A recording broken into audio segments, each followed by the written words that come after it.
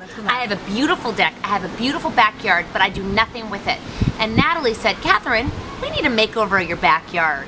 We spend so much time out here, us with our husbands on Friday nights having cocktails, having dinner parties while the kids jump on the trampoline and in the play structure. But as you can see, and I don't mean to be mean. No, you told me my arms were soft and my backyard's drunk, but go ahead. This just has no character. It's got great potential to be an amazing other outdoor space, but it's really just got no character yet. So we have the famous Lisa Canning, interior designer, to come and spruce things up. Lisa is a mom to 5.5. She's having 6 kids. And she still looks fabulous. She still has fabulous style. And she said, girl, your backyard's junk. It's not junk. She's like, I never said that. You junk back That's what here. I said. I love how I always say, girl. That's what I always say. She actually never said that. She was like, it's great. Can I fix it up? I said, yes. Lisa, what are you going to do here? We're going to add pops of color. When you have the bones like this that are already very contemporary, you know, all the major pieces, you just need the color and you need the pattern. And while you're going through, we would love some ideas of what else we could add. Like, do you recommend a carpet? Do you like outdoor carpets? Should I be doing a fireplace? Would you do like a hanging umbrella? I want your thoughts. I can't wait to sit back and watch the magic happen with my tequila. Lisa's is not tequila-ish. It is sober. I mean, dry pink. Let's get to work. Cheers!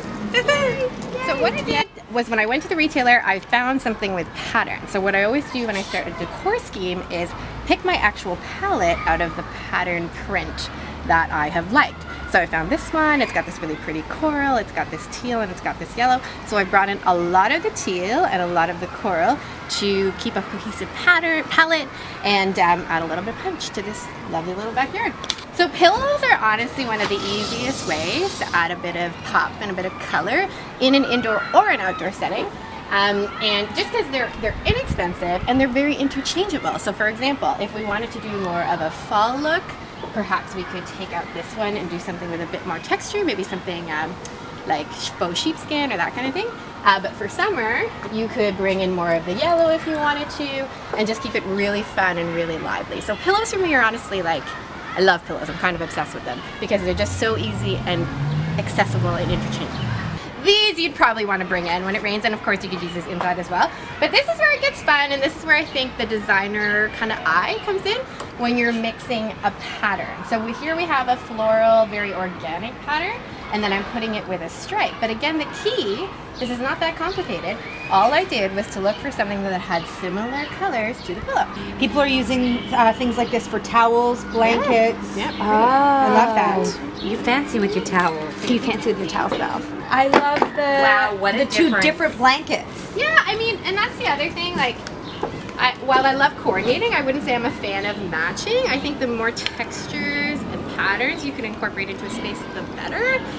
Certainly it sometimes takes a bit of an expert eye, but honestly the way you make sure that you don't fail is if you have a cohesive color scheme. You know what else I love about the blankets is that in the evenings in this city it can become pretty mosquito-y and cool, and if you can wrap up, then maybe you might just be able to extend your romantic little cocktail hour with your husband. That might lead to something exciting. Or with Natalie. Or with my wife. That's sort of, because really we're trying to find ways always to stay together. Now I can keep her longer for a blanket.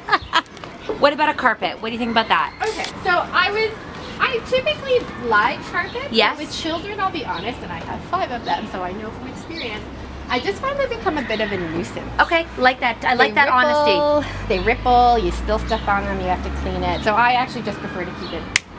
We love the honesty, Lisa Canning, because we don't get it often. So the pop is really important. Like just for example, so here we have like kind of like we're at the beginning of a really gorgeous palette, but then as soon as we add this really dynamic pop, it's a lot more fun, it's more youthful. Yeah. The other thing I would say is more is always better. So for example, I did this in legit real time. Yeah. So I pulled extra, and then when you come home you edit. If you shop at a retailer that has a great return policy, then you kind of just go back later on, right? Trays are really essential for me for entertaining because it keeps a little bit of a visual you know, color pop as well as a grounding element. So even down to the final details, like certainly I could have just gone out and got that clear plastic outdoor. I actually love these cups. Me too. Those are perfect for a cocktail. $3.99. Again, picks up on the teal that I chose to select from the pillows. And now you're ready for a fun little evening with Natalie or evening For with Natalie husband. and Catherine. You guys, Lisa got this all at a store that is returnable, but I think we're gonna keep it all because does it not look so much better? You're done in 7 minutes. It looks so pulled together. Literally, this took us, what, maybe 7 minutes? With And- chatting. With chatting. So honestly, outdoor decor especially does not have to be difficult or complicated. And it really just starts with a great pattern that you can build your color scheme from.